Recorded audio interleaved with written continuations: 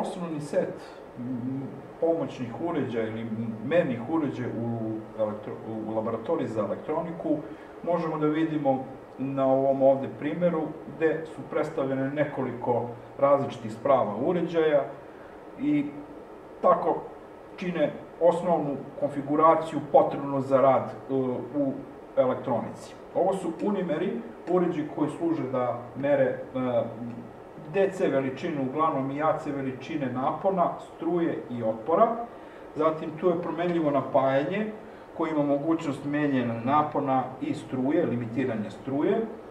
Neizbežan, posebno u novije vreme je uređaj Oscilloscope, ovo je jedan Oscilloscope, malo stariji model i neki novi model sa ekranom u boji, portabilan, nezamenljiv uređaj u laboratoriji za praćenje signala u vremenu i ovo je signal generator, uređaj koji može da proizvodi arbitarne nivoje signala ili frekvencije i oblike. Znači, signal generator koji u ovakvom setupu služi najviše za merenja u frekventnom domenu ili time domenu.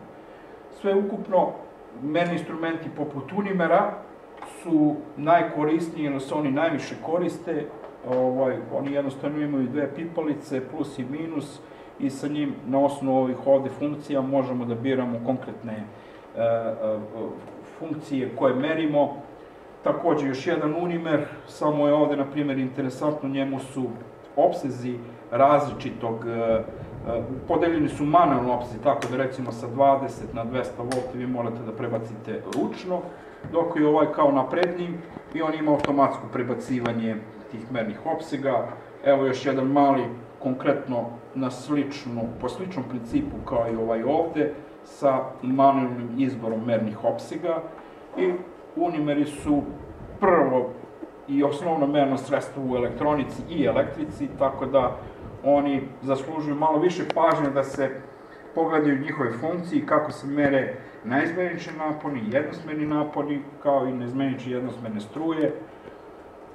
Posebno su novi instrumenti imaju i dodatne opcije za merenje kapaciteta i još neke stvari, merenje temperature, ali osnovno je za jedan ovakav instrument da ima merenje napona, struje i otpora.